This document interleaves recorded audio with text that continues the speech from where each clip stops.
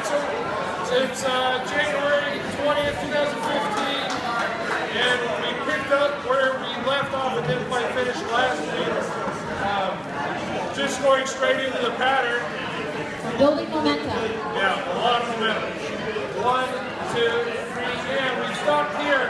Last week we turned here, now we're creating a different point. Down, back up, throwing the momentum out, we'll get into what we're doing here again. That was the basic of what we were trying to go through, and so that I'm not in the way, let's do the opposite.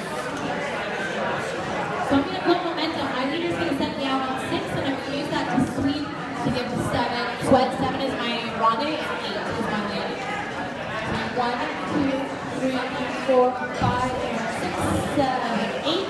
And then we picked up our foot, sorry. And this is our and, this is our turn back is our and then we have 1 and 2, 3 and 4, 5 and 6. So it's a little cha-cha step at the end. So if I borrow, so if I come out, your options are to cha-cha together, which is kind of what I was showing. Or if you feel like you're really looking down mine, you're here on the end, 1 and 2. You can kind of cross that from behind.